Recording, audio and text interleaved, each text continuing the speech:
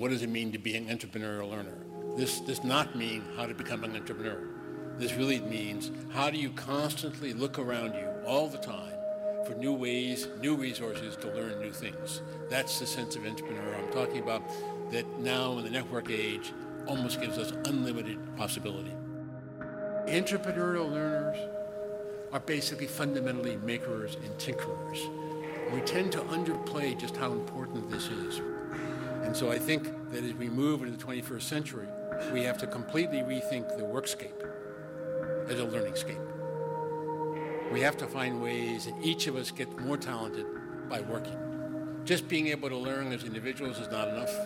The real question is, how do we start to scale these types of learning systems that we all come here to talk about? It's really, how do we take these technologies and invent new types of institutional forms, new types of social practices, and in fact, new types of skills to be able to leverage the capabilities of the technology. The technology is the easy part. The hard part is what are the social practices around us and also the institutional structures. We've got to ask ourselves, what will the institutions of schooling, universities, research universities actually look like 5 or 10 years from now? And if they look the same as they do now, we got problems. You can now expect the half-life of a skill, most skills we pick up, to have about 5 years. You really have now moving from a 20th century notion of looking at how do you pick up a set of fixed assets that are authoritative, transferred to you in delivery models often called schooling that have wonderful scalable efficiency because we can talk to 100 people or 100,000 people basically simultaneously. How do we move from that transfer model to the model of how do you participate on the ever-moving flows of activities, knowledge, and so on and so forth? How do you move from being like a steamship that sets course and keeps going for a long time to what you might call whitewater kayaking, that you have to be in the flow and you have to be able to pick things up on the moment. You got to feel it with your body. You got to be a part of that. You got to be in it, not just above it and learning about it. Let's step back a moment. Look at the heroes, at least my heroes, back 75 years ago or so, that really drove a phenomenal movement in education. Maria Montessori and John Dewey. Perhaps they were 75 years ahead of their time. Perhaps their intuitions were right, but their tool set was wrong. Maybe, just maybe, they can now. Let's look at some examples and see even how many of the Montessori ideas, for example, can be recast in the network age that might provide us a way to create what I might call an arc of life learning that scales.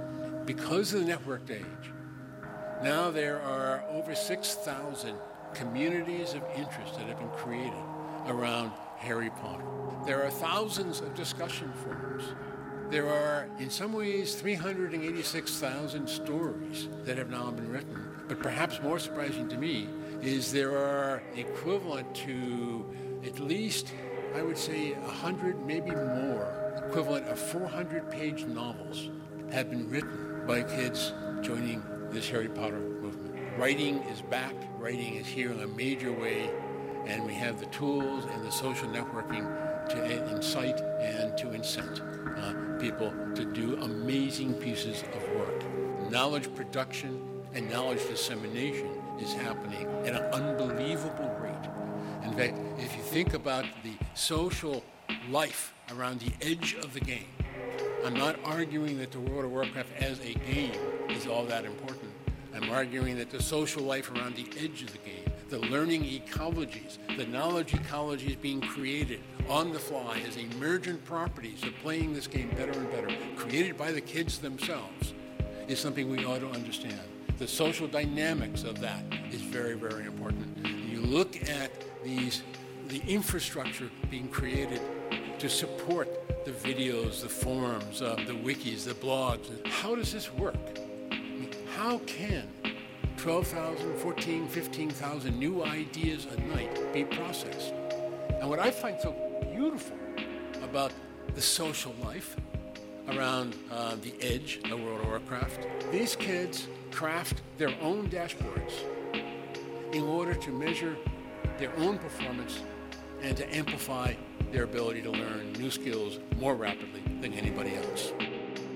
How do we begin to look at ways to combine Homo sapiens, man as knower, with Homo faber, man as maker?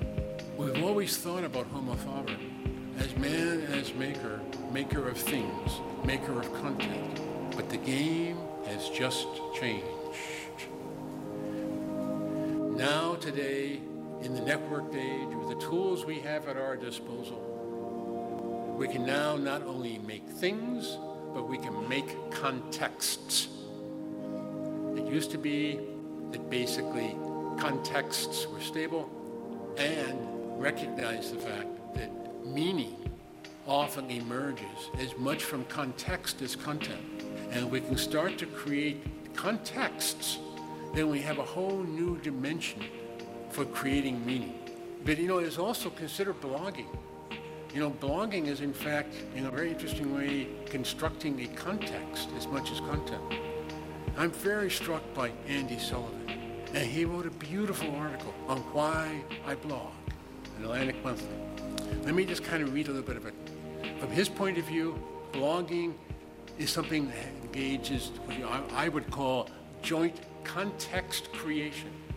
The blogger, as he said, the blogger is more than any writer of the past, a node among other nodes, connected but unfinished, without the links and the comments and the trackbacks that make the blogosphere at its best a conversation rather than a production. A beautiful new book by David Weinberg, Too Big to Know. Think about that a moment. We used to know how to know. We got our answers from books or experts. We nailed down the facts and moved on. We, after all, had canons. But in the internet age, knowledge has moved on to networks. There's more knowledge than ever, but it's different.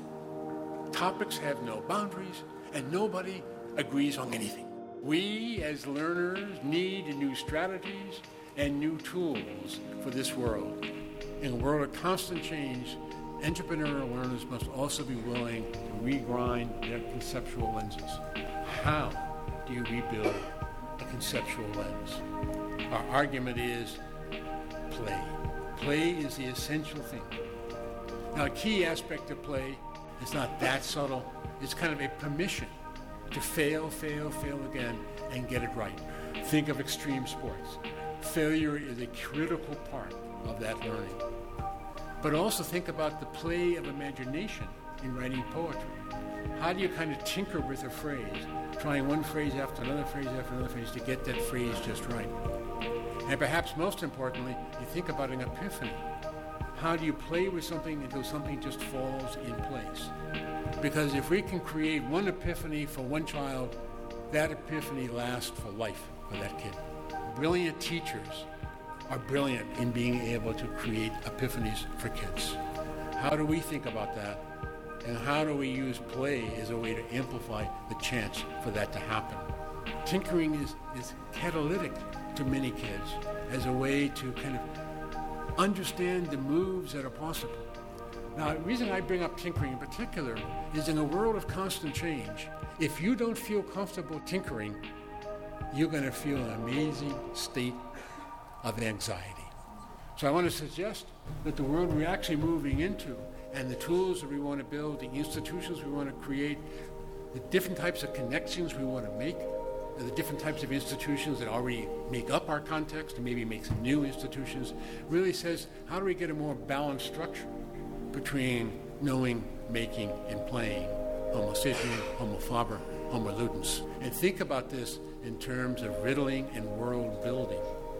How do you actually start to kind of build new worlds with the network tools that we actually have, which is the deepest kind of tinkering. The real game that we have today in this networked age is new notions of networks of imagination.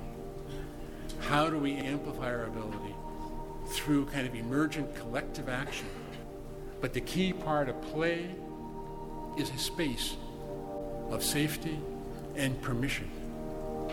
What kinds of permission do we give our students today?